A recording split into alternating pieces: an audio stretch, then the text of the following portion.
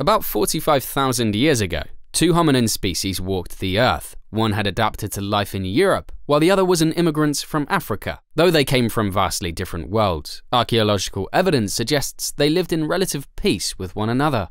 Fast forward 5,000 years, and the European species was completely wiped out. Many point to climate change as the cause, but what if that's not the whole story? When it comes to human evolution, perhaps one of the weirdest things about it is the fact that it's not linear. Looking at the idea, it's easy to think one hominin species came before the other in a succession that led to who we are today.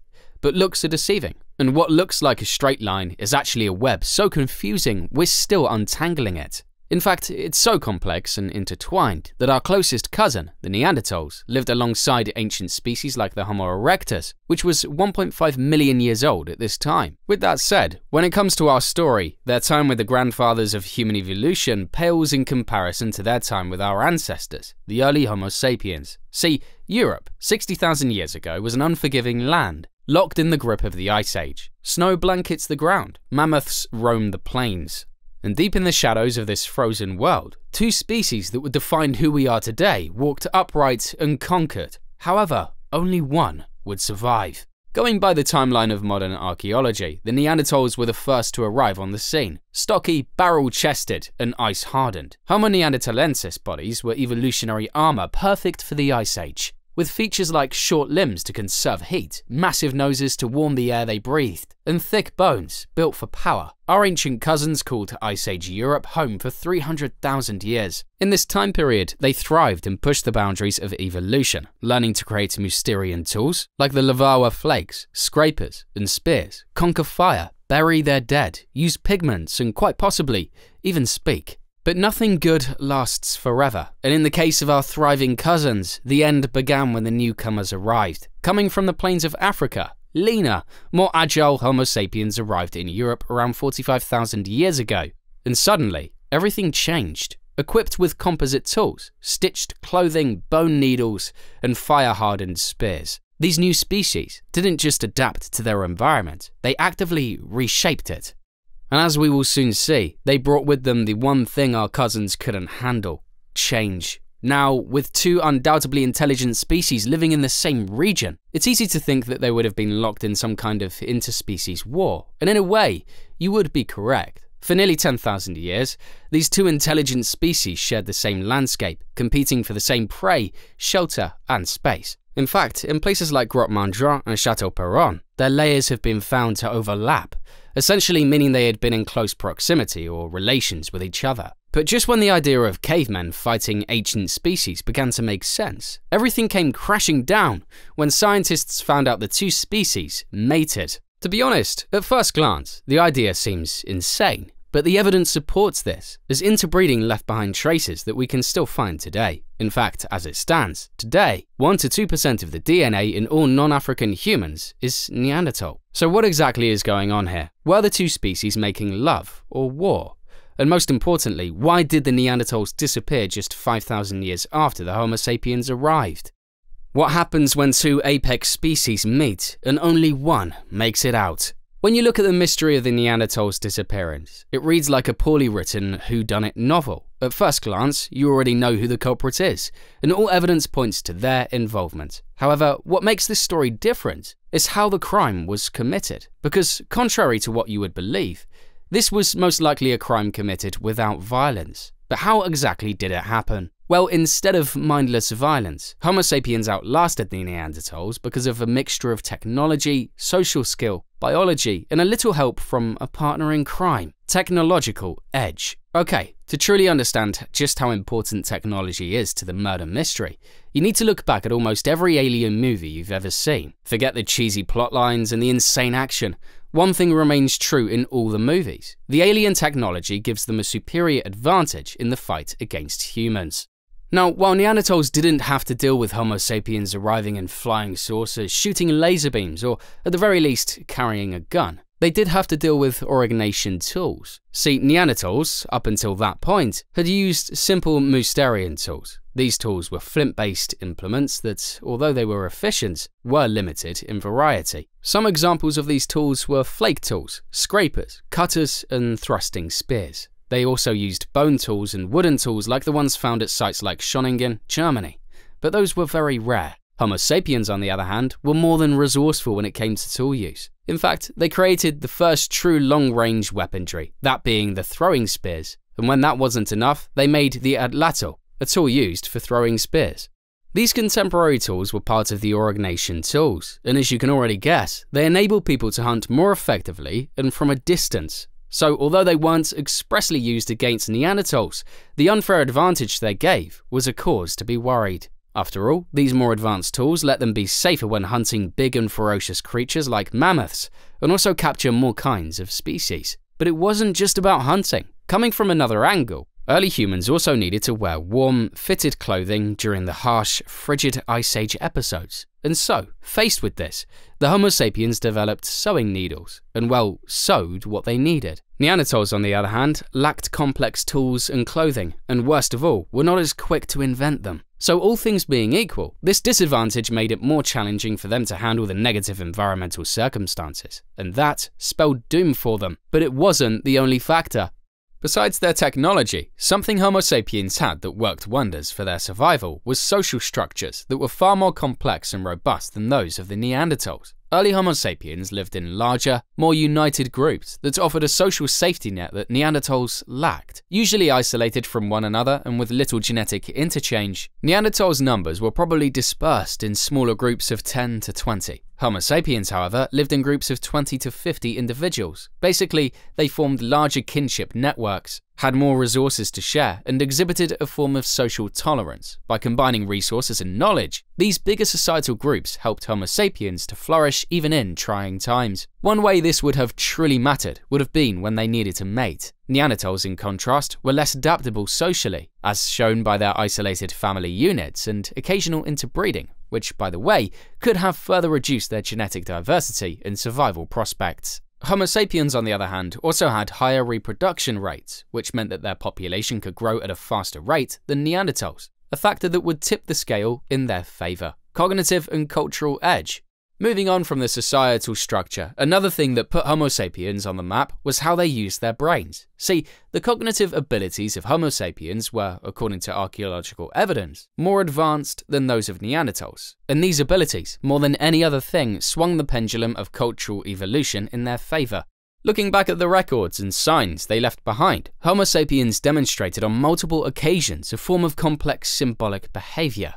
From cave paintings to the creation of portable figurines, these behaviours showed us not just the species' ability for abstract thought, but also their capacity for cultural innovation and cooperation. Now, you might be wondering what cave paintings have to do with anything, but these behaviours allowed the species to do perhaps one thing that kept them alive to date: pass down knowledge, skills, and tools across generations. It's our strongest feat as Homo sapiens, the ability to dream, tell stories, relay morals, and warn the future of what we endured in the past, and it's quite literally written throughout history.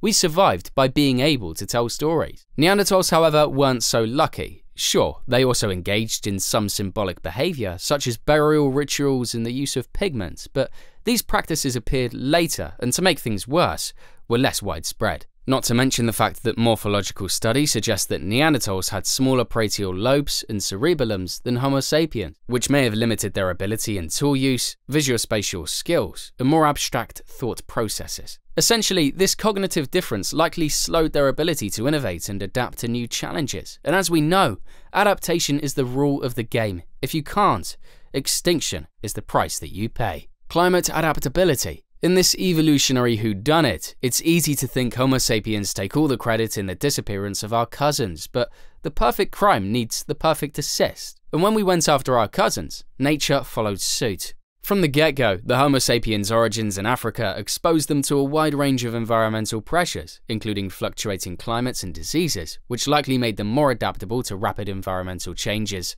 The Neanderthals, though, were more like a tri-winged screwdriver for a Nintendo console. They were highly specialized for cold, Ice Age environments and less able to adapt when the climate began to shift. And so, with the stage set, nature attacks in the form of Heinrich Event 4, which saw dramatic environmental changes around 40,000 years ago. Neanderthals were not ready. Homo sapiens, on the other hand, were. And like insider trading, that meant all the difference. Because not only could they biologically survive, they could also make use of advanced clothing, trade networks, and better hunting tools to adapt to changing climates, making them more resilient in the face of environmental upheavals. And as if that wasn't an insane assist already, it turns out diseases carried by Homo sapiens, something Neanderthals had no immunity to by the way, could have contributed to their decline, as sapiens had already been exposed to a wider range of pathogens in Africa. So was this how the perfect crime was carried out? By simply being better? Well, yes. See, over time, Homo sapiens' greater numbers, technological innovations, and stronger social cohesion gave them a gradual advantage. Their ability to outbreed Neanderthals, coupled with their greater adaptability, allowed them to dominate without the need for violent conflict. Eventually, Neanderthals dwindled in numbers, possibly outcompeted by sapiens in a slow evolutionary race for survival. But what if I told you that that was just part of the picture? Because one more thing led to their disappearance: interspecies breeding. Interbreeding between Homo sapiens and Neanderthals didn't just leave genetic echoes in modern humans, it may have sealed Neanderthals' fate through genetic assimilation. In perhaps the most shocking move, when the two species met in Europe and Asia around 50,000 years ago, they didn't just compete, they mated. To make things worse for our cousins, the resulting hybrids often integrated into Homo sapiens groups, effectively draining the already fragile Neanderthal gene pool. This gene flow was largely one way, as genetic studies reveal that while 1 to 2% of DNA in non-African modern humans comes from Neanderthals, there's virtually no Homo sapiens DNA in late Neanderthals. Even mitochondrial DNA, which is passed from mother to child, is also absent, suggesting most interbreeding involved Neanderthal males and Homo sapiens females. And with their children raised in sapiens groups, that meant there were fewer full-bodied Neanderthals over time. With a total population possibly under 70,000 and effective breeding numbers as low as 3,000, every interbreeding event chipped away at Neanderthal continuity. In fact, a 2022 study tells us how this genetic dilution was enough to push them past the threshold of recovery. Unlike Homo sapiens, who reproduced faster and in larger interconnected networks, Neanderthals were isolated, slow breeding, and genetically vulnerable due to interbreeding and earlier population crashes. To make things worse, not all hybrids thrived, and nature once again came with the assist as natural selection weeded out many Neanderthal genes, especially those related to fertility, basically making some offspring barren. Combined with Neanderthals' already lower fertility that was possibly worsened by genetic incompatibilities, their numbers declined further.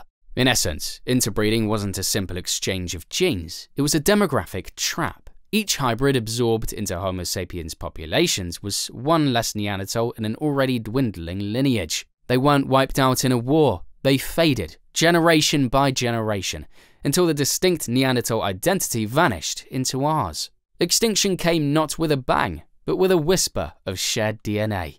Neanderthals are gone, but not really. Their bones may lie silent under ancient soil, but parts of them still live in us, in our skin, in our immune systems, in the fragments of DNA that whisper of a time when we weren't alone. We didn't just defeat them, we merged with them. We took their strength, their adaptations, their vulnerabilities, and we folded them into our story. In doing so, we blurred the line between survival and erasure. So what does that make us? Victors? Relatives? Thieves? This wasn't just the end of a species, it was the beginning of a pattern, a quiet conquest, not of war, but of absorption. We didn't have to kill every Neanderthal, we just had to outnumber them, outbreed them, and eventually outlast them. And that raises a deeper question. Was this our first extinction, or merely the oldest one we've traced? Have we always expanded at the expense of others, other cultures, other species, other ways of being? What if they had survived? Would we share cities with them? Argue philosophy? Would there be Neanderthal scientists, artists, and politicians making them peers, not footnotes? Or were we always destined to walk this road alone, carrying only their remnants inside us? In the end, the Neanderthals didn't vanish in some grand apocalypse. They faded, slowly, quietly, into us. Their extinction wasn't an event, it was a process, and we are the product. We are the living proof of what remains when one world consumes another, a hybrid species hunted by the ones we left behind, and perhaps by the knowledge that we might do it again. But what do you think? Was it just climate and coincidence that wiped out the Neanderthals, or did our species quietly, systematically outcompete them into extinction? For years, we've painted ourselves as peaceful migrants, blending into the Neanderthal world through interbreeding and cooperation. But what if the truth is colder